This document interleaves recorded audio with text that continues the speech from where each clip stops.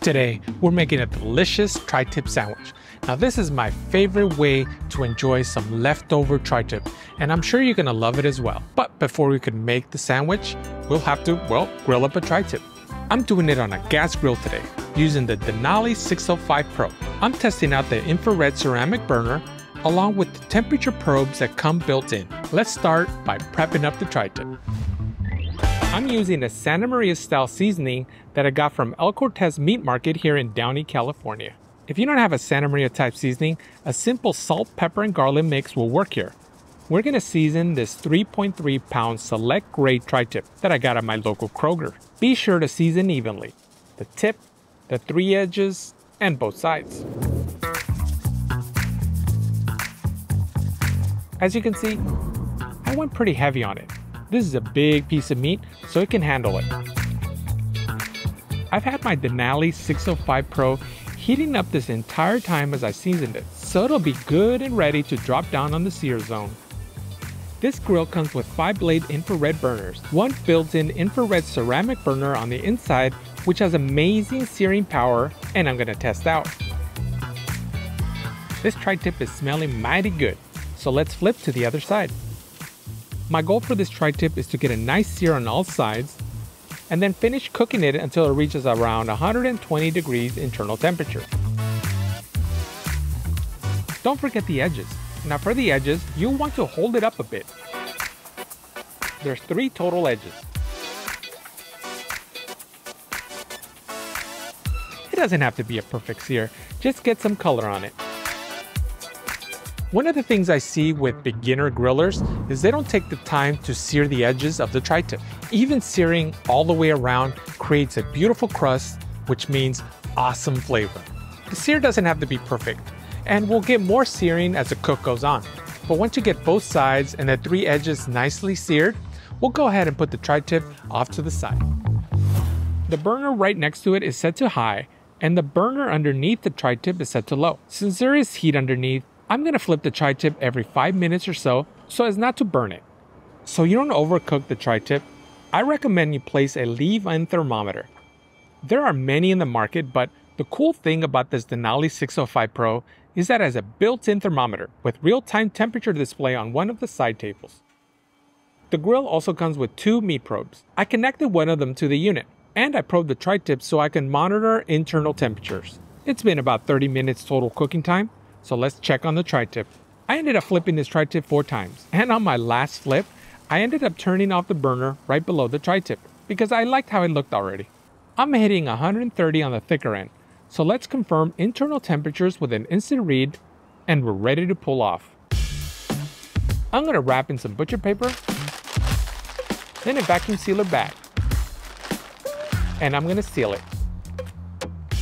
With tri-tip, you'll want to enjoy it like a steak and get it down to a medium rare temperature. But since I don't plan to eat this tri-tip today, I'm gonna go ahead and give it an ice bath and put it in the fridge. Giving it an ice bath is also gonna stop any carryover heat, and it's gonna prevent your tri-tip from cooking any further. While it cools down, I'm gonna wipe down my grates with some balled up aluminum foil. Be sure to knock off any hard bits while the grill is nice and hot.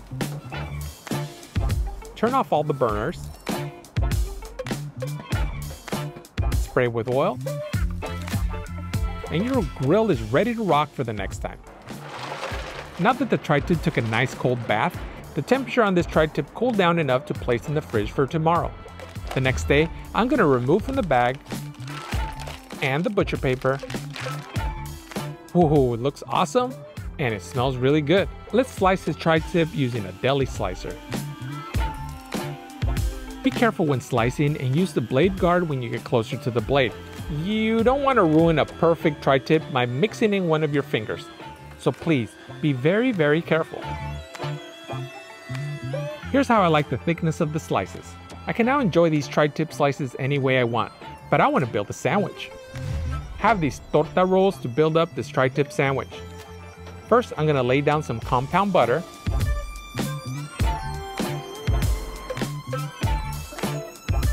Let it melt slightly on the grill. And once it softens, I'll go ahead and give it a nice spread.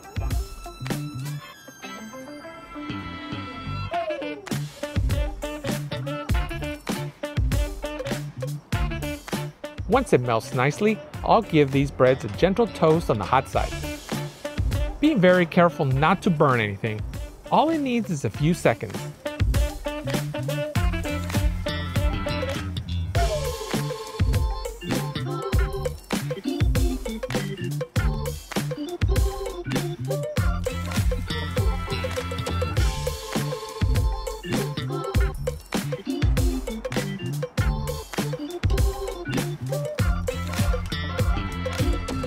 Let's drop in our beautifully sliced tri-tip. Add in as much as you want here.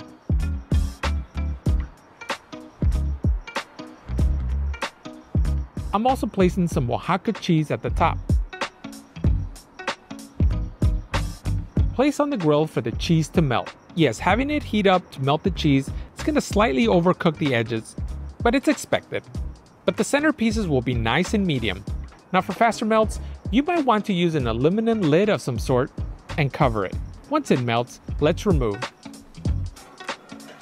And I'm going to drop in some barbecue sauce. If you're curious, this is some hickory barbecue sauce made by Kinder's. I haven't dropped barbecue sauce on my tri-tip in such a long time, but I think this sandwich really called for it. Now if you do use barbecue sauce, I advise you put the sauce at the same time you put the cheese on so it heats up a little. Let's slice the sandwich. As you can see, it's a nice medium. And now let's give it a taste. Let's eat.